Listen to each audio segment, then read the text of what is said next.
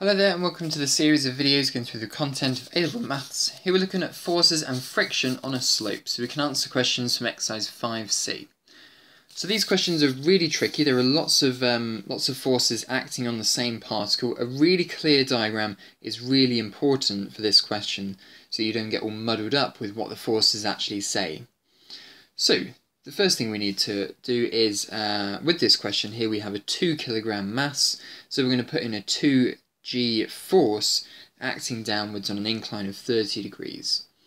And the question here asks us to, given that the acceleration is 1 meter per second squared down the slope, find the coefficient of friction between the particle and the slope. So in this case then, let's draw our diagram. We're going to need this R force here because that gets involved with the friction force.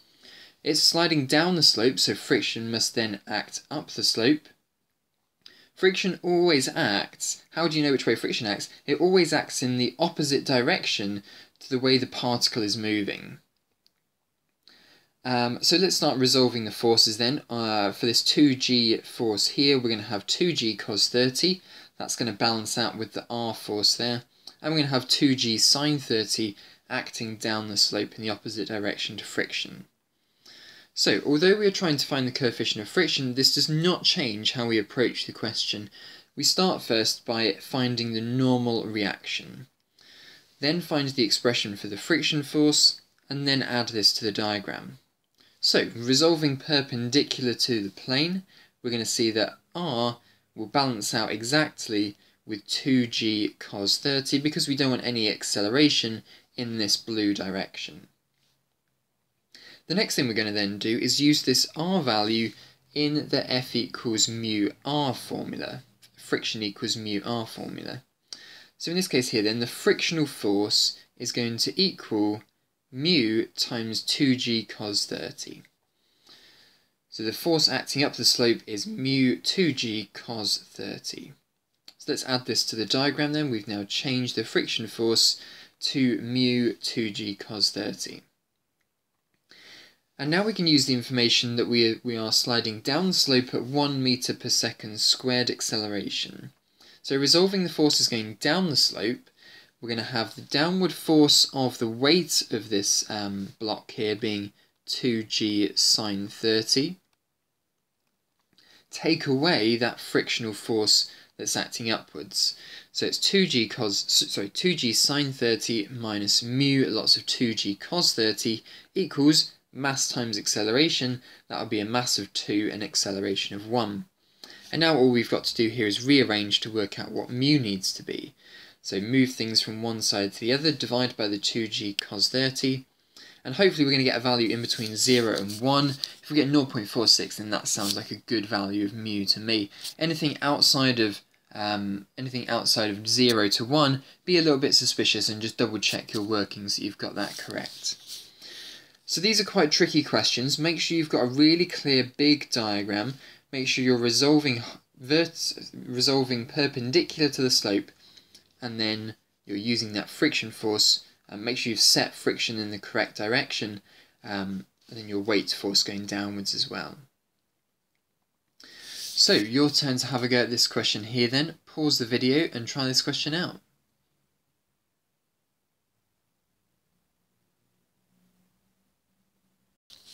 Right, so let's have a go at this question here then. So first thing I'd need for this question is a nice big clear diagram.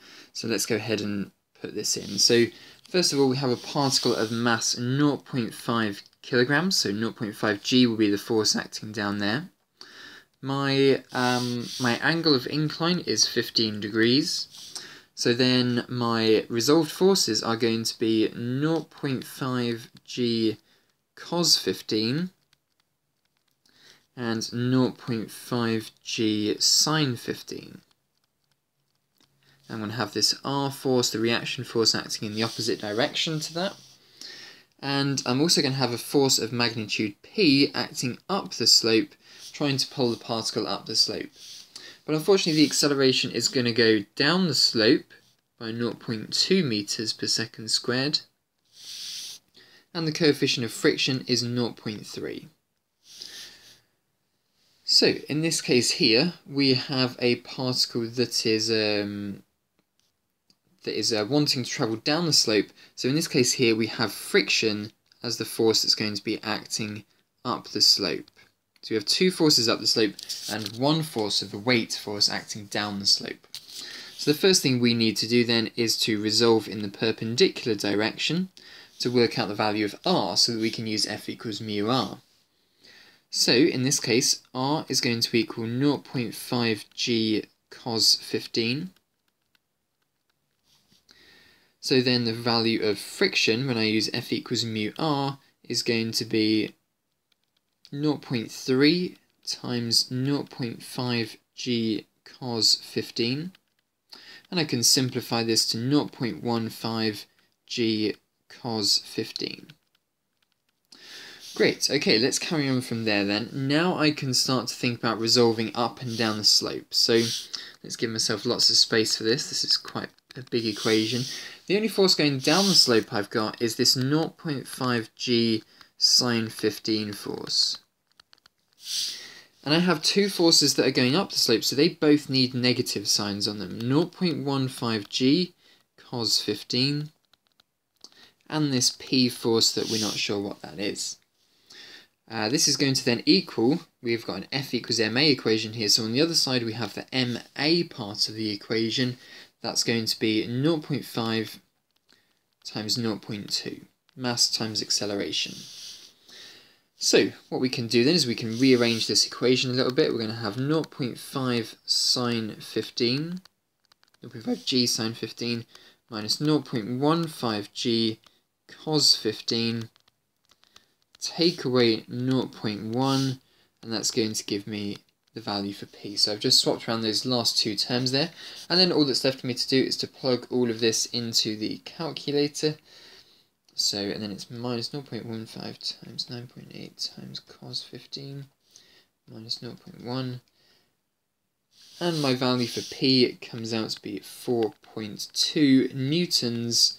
That's attempting to pull the particle up the slope.